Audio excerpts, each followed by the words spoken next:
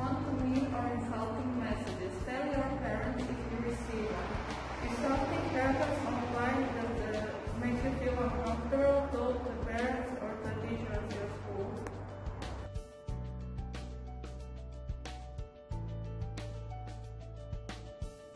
Safer Internet Day. Today it is Safer Internet Day. We are going to teach you something about social networking.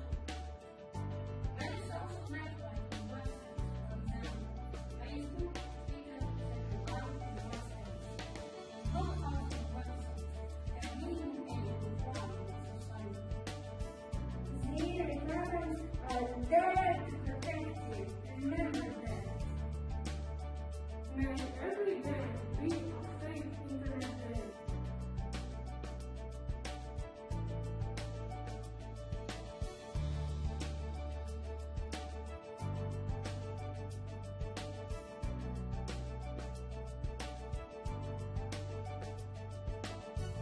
Always tell a parent or other trusted adult about any communication or conversation that was scary or hurtful.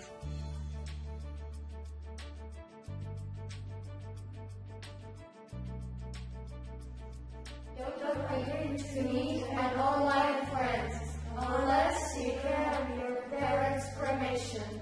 Unfortunately, sometimes people pretend to be people they aren't.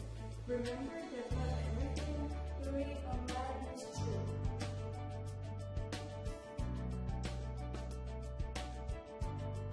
Protect your personal information online by using different passwords for each account. And turning on privacy zone devices, apps and social accounts.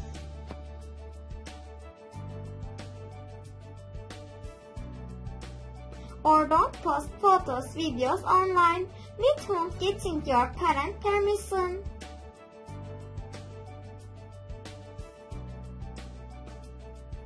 Hi, my name is Eva.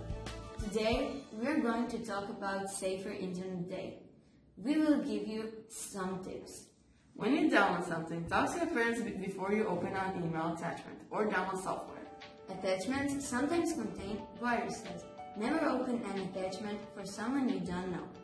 Talk to your librarian, teacher, or parent about safe and accurate websites for research. The public library offers a lot of resources. If you use online information in a school project, make sure to explain where you got the information. Bye!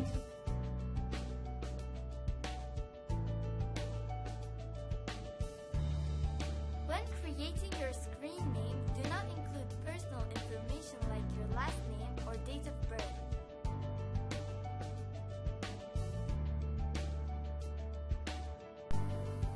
Hello dear friends, we are studying at Ferdebek Çoğu Secondary School. We will give a tip for your safety.